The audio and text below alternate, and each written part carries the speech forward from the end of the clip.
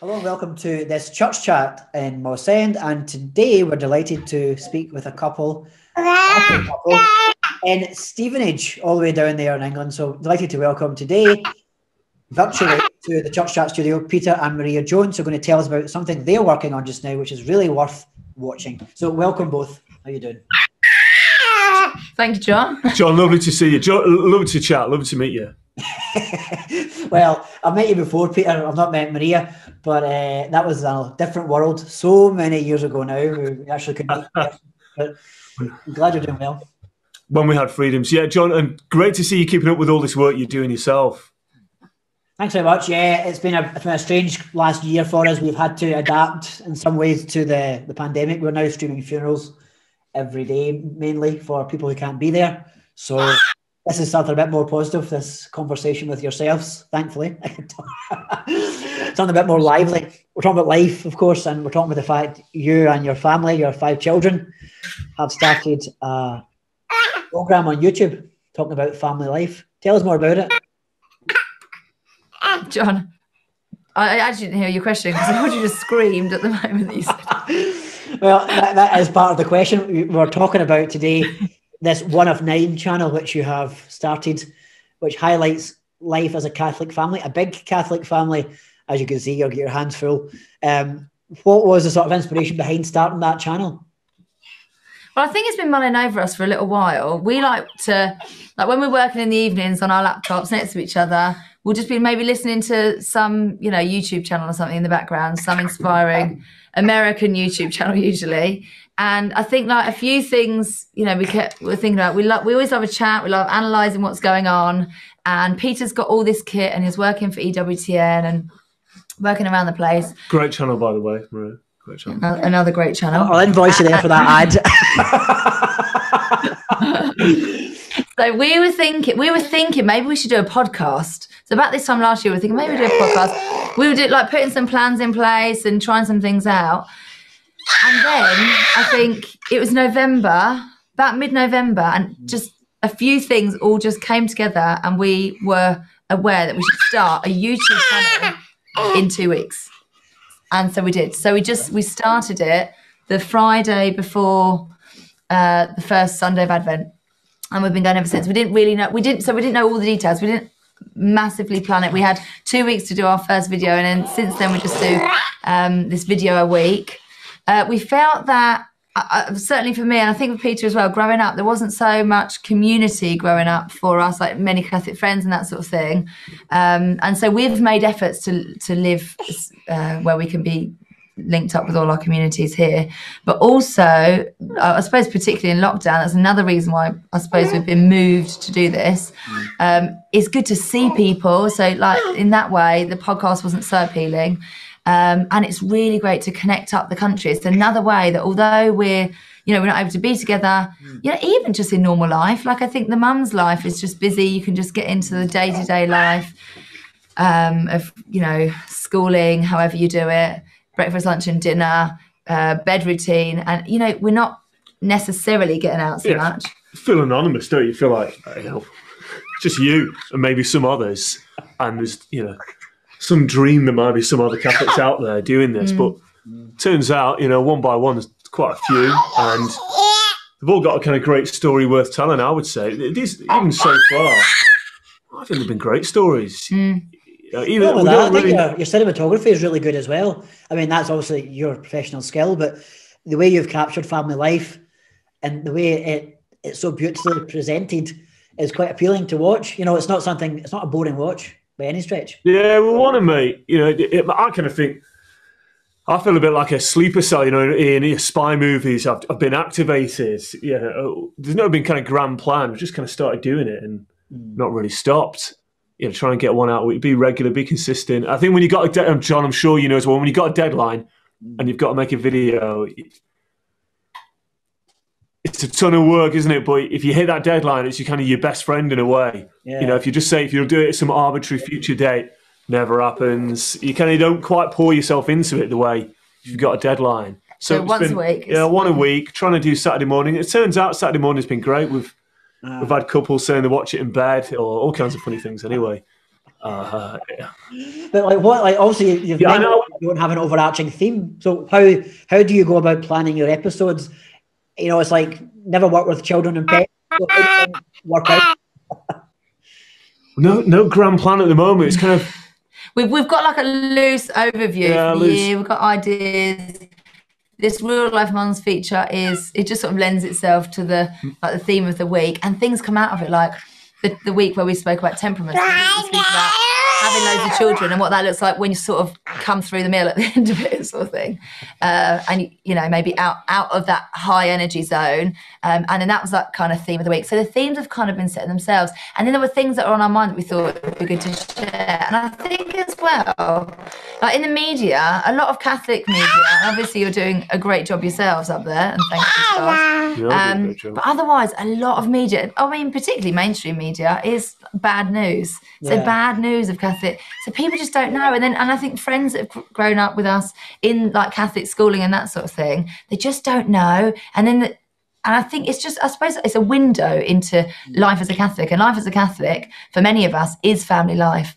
And even hearing like seminarians talking about watching it together and priests watching it. And I think even for priests and seminarians, again, particularly in this time when they're not able to come and visit us, like seeing who, you know, the sheep of their flock are, and seeing how it is, and seeing what we struggle through, what our challenges are, what the joys are. But ultimately, like this beautiful Catholic life through the feasts and seasons, through the sacraments, through going to mass, through, you know, there's one of our episodes, we're getting up in the middle of the night for midnight mass. You know, all these little, like the quirks, but the joys. One of the things which is really important about this series is I think nowadays there's a prevailing narrative that Catholics, not just Catholics, but people in general, cannot afford to have, say, more than 3 children. I mean, maybe even less, maybe more than 2. You hear that quite a lot. So for people watching who maybe are open to the idea of big families and do want big families, but are scared of the idea, what would you suggest to them? Go on. I'll put my hand up first. I kind of take the view, you're right what you're saying there. It's a bit of a culture war, really, and we've not really stepped into, as Catholics and maybe as Christians, we've not really stepped into that debate with our full weight. You know, because it is people are terrified, even among Catholics, faithful Catholics, terrified maybe of too many children and affording it all. But our predecessors and people that successfully passed on the faith, and I'm sure had happy, fulfilling lives, it would have been on a lot less money, no supermarket aisles, all that kind of stuff. We've maybe kind of made a friend too much of comfort. And in that lost the drama of life, the joy of it all. Because it's been an eye-opener to me, getting in the front door of some of these people. Some of them I know a bit. But, you know, when you get in there and you see the life, see the children, certainly the one where they're all grown up, I hope I'm not speaking too fast. It's been very encouraging, and that's coming from us as Catholics, not super wealthy Catholics by any stretch of the imagination, and just getting on with it. We're here to kind of, it's war really, and we're here to kind of make the case for the beauty of this way of life, and that you should not be ruling it out by any stretch or giving way to that narrative you're talking about. Yeah, and I think as well, just trusting in, and that's what it's all about. You know, we don't really do social commentary or politics or anything, but just trusting in the teachings of the Catholic Church and going with it. How does that look? And how does it look for different people? Being open to new life isn't always a big family anyway. So people that feel, you know, worried about it, I think just put it in God's hands in many ways, bring it to prayer. And God decides. And if God thinks, you know, you can deal with it, then you and God are in a team and it's gonna happen. And I sometimes say that prayer to God, wow, thank you God for this challenge. I'm not really sure how I'm gonna do it, but you obviously think I can, so help me out, please. And I'll look forward to growing through it, you know, in virtue or something. But, you know, there are challenges. It doesn't mean it's easy, but it is, like you say, the dramas of life, and you miss out on that if you just... Yeah, this sort of over-planned... It's not kind of God's way. Like, what kind of a life for a Catholic is it? I mean, you are going to take a deep breath. You're like, how am I going to get through this? I do it every day almost. But what kind of a life is it for a Catholic if you've not really trusted in God? If you kind of say, right, God, they're all lovely ideas, but you know, I've got my own plans here. You know, it's not... Get to the end of your life, kind of never really... I didn't abandon God, but blow me down. Didn't exactly get into it either. And hopefully at the end of these, you know, if we keep going, God willing, I don't know how we do it, but that's part of the miracle of it, you know. hopefully by the end, over a course of time, there'll be a body of work that presents a great argument. And don't know exactly what that argument is, but but even friends of mine, I think like so many people I'm talking to at the moment, whether they are like seminarians and priests, mums, young women who are about to get engaged or married, or young men as well, those people who are just even discerning religious life, whatever it is, it seems to be touching lots of people's hearts. And even the non-Catholic friends who are saying, oh, do you know what, I started praying, or people are struggling in this lockdown time. And I'm saying, just have a look at this, bring it to prayer, and friends talking about praying again. And I think I'm a visual learner, and I appreciate seeing things, and that's another aspect of it as well. I think you can just see. It's quite hard. I must say, when you are a parent, about the only spiritual reading you do sometimes is on the toilet. Just if I look at the Imitations of Christ by the Radiator. I think there's a book title in there somewhere. I just there is, John, let me leave it there. But talking more about your family, who do we have? That's your youngest we have here. This is Audrey. Audrey features in lots of our episodes because she's usually attached to my hip. We've got Jemima, she's 2, Hugo's 4, Rupert's 7, Lani is 13. Wow. And we're a little gang, and then we've got a couple in heaven as well, thank God. That's incredible. I mean, there's a certain aspect of beauty in a family life, and I think that's what is most attractive about the way you present your videos. I think people are naturally geared towards what's right and what's good, and I think that is when you see big families, you see that element of not struggle, or I mean, right now maybe you might disagree, but you see that is working together. They complement each other. My mother's side of the family, she was one of 7. She was the youngest of 7, and not just from a young age you could see the closeness of them, but in older age, as they grow older, and some of them need more support and more help, the family unit is so important. And I do worry about the future of where we're going to be as a society when you've got one cousin who lives here far away and one sibling who lives the other side of the country, and you don't have close family nearby. For you, you've sowed the seeds, in a sense, don't use that expression, of a big family, which in years to come will be not only support for you, but for them. And so do you feel that with your mum having been one of 7, do you feel that even filtering through for you now? Have you got lots of cousins around? Well, you obviously work with your cousin, don't you? Yeah, I do have a lot of cousins. I mean, I don't have many siblings because my mother was married quite old. She married, and she'll probably kill me for telling you this, but she married later on in life. So I've got another sister, and she lives in London, and I have other siblings, as you would say, in heaven, who didn't quite make it. But no, I do have a lot of cousins who are a lot older than me, but I'm just taking the sort of look at the experience of my aunts. My aunt died in March last year. She never married. She was a nun, and she lived in the convent, then left the convent and did other work. But having her siblings around and her nieces and nephews was a great support for her towards the end of her life. And as she grew older. So it's one of the things we need to keep in mind, I think, as Catholics as well, that yes, there are challenges, yes, there's maybe more costs involved, but you're not as isolated. You've got that support network, and I think that is worth doing. I don't know what you think about that. Yeah, I agree. And I think also another thing with, again, just motherhood in general and having this sort of hidden life, and then with the lockdown on top of that, this is just another opportunity for people to reach out. And I think having sort of introduced some of these families to, our YouTube listeners and viewers, they can reach out to those people and something connects with them. And even little messages that we get that, all sorts of connection. Oh, I feel like so consoled by seeing the story of Jenny and seeing her big family and seeing how relaxed she was and calm and seeing the other end of it, because I've got lots of little children. I just couldn't imagine being out of that storm. So yeah, definitely the community and connections. I totally agree, and that really, really helps. And also we're here, and we, part of our sort of, we feel we love people, we love talking to people, we love hearing from people, and wherever they are in their faith journey, or they're not even on it yet. Wherever you are, we love a chat. So, contact us and in that way we offer ourselves to talk. Very noisy. Oh, Peter. This is real life action we're getting here. It's going to be cowpolled up in a minute. Look, if we can do a big family. That is one of the things, like, so obviously. I echo what you're saying there, John. Yeah, just to see the benefit of just seeing all these families, but like going to mass, you know, if other guys see other guys kneeling down the pew next to them, yeah, there's huge value in that. Even if you don't talk to them after mass or whatever, and sometimes you're glad not to. But just to visually seeing another guy is a huge encouragement for the faith.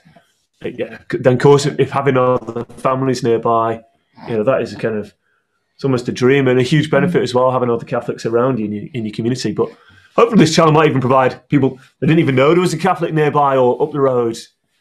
I'd say as well, I know we're talking a lot about big families, but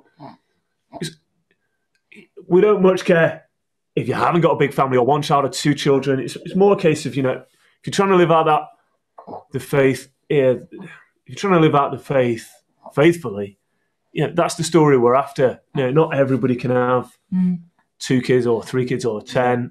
You know, it's not an elite club. It's just if you're a mum, and not even just mums, you know, hopefully we'll get onto other stories as well. And the politics side of it, you know, whoever your favourite pope is or whatever, or what you view on politics. Let's not go there. Yeah, just very keen. Just don't care. You know, privately, we've all got an opinion. But we're not interested in that. We're just really interested in the stories behind closed doors or in parishes. What's going on? Of how are faithful Catholics sticking to it in today's world? And what have we got to offer the culture? We've got a lot to offer, especially now with all like broken families. Well, we might have been laughed at in the... You know, maybe when you or I were growing up, we might have felt a bit... you know, there'd be obvious jokes about Catholics. But I think maybe the laughter's stopped now. And with strong families, especially coming from the Catholic community, I think we've got a lot to offer society where there's divorce and children separated from the parents and stuff. They might be glad to see, all right, you know, Christianity. How are they doing it again? You know, what's their approach? Anyway, that's all I've got to say. I think that's really important. I think you are talking about a witness. You are a witness, and you don't need to have those strong theological arguments. You don't need to have those debates and engagements which you see play out on social media. You just need to be yourselves, faithful Catholics, and people, as I said, people will be attracted to the beauty of it. And I think there's great value in your channel. We're looking forward to seeing how it's going to grow. Yeah, me too. With great excitement. We obviously will share your content out to our followers on Sancta Familia. And I think if you want to check out their channel as well, how do you go about getting your channel? So we'll stick a link on the page, or you can also just look in YouTube for One of Nine, because I was one of 9. And then that will come up. And then if anyone, you know, wants to watch an episode, wants to binge, we've had people saying, oh my gosh, I've just found your channel, I just binged the lot and watched it all at once. Or that's really great. Subscribe, make sure to click help the YouTube channel. Who knew? What's the other thing? Share it if you know, like, somebody you think might be inspired by it, might get a bit of hope from it, consoled, or, you know, whatever it might be. Please share it with an individual or groups that you might be involved in. And also, we're asking at the moment as well, because we've sort of jumped in. We jumped in head first, and we didn't do calculations, we didn't do all that big planning, we just sort of went with the Holy Spirit, I suppose. And now we're sort of thinking, right, we really want this, you know, we're excited by the feedback, we're excited by, you know, all the good things that's coming from this. And we want to carry on. So we're asking people if they consider donating a small monthly donation, like £3 a month, or you know, one-off if they feel, you know, called to it. And we can continue the work, because ultimately we're just, you know, this family, we're just getting through lives ourselves, and of course it'd be great, you know, keep it all free, keep it all in the public domain. Yeah, we'd love to get up to Scotland, John, and see how it's really done. Scottish. I don't know what that means. Neither do we. Yeah, you're welcome at any time. Obviously, when restrictions end, you can come up here and you can show you around another look at Carfine Grotto, which is big things are going to happen there pretty soon. towards the centenary in It's a gorgeous spot, yeah. It's a gorgeous spot. It really is. I mean, look, we've tried very hard to kind of keep it a kind of a UK tone. You know, sometimes content can be a bit corny or cheesy or whatever, but you know, I personally feel like a guardian of cheesiness. You know, like Gandalf on the bridge. There are certain things that will just not pass. You know, we try hard. So look, we do encourage you to have a look, see what you think, let us know, and share it. Help us build an audience. You know, that we're very reliant on the generosity of people out there, which we've been very encouraging signs just in these couple of months that we've been going. Thank you both for joining us. It's been an absolute pleasure to have you on, and we'll definitely be sure to encourage everybody who's watching the Sancta channel to tune in to one of mine and see a bit of life as a big Catholic family, and hopefully share in the joys. So thank you very much for joining us today, and we'll share the links below. God bless. Thanks so much, John. John, thanks, and keep up the great work you do too. Thank you for listening.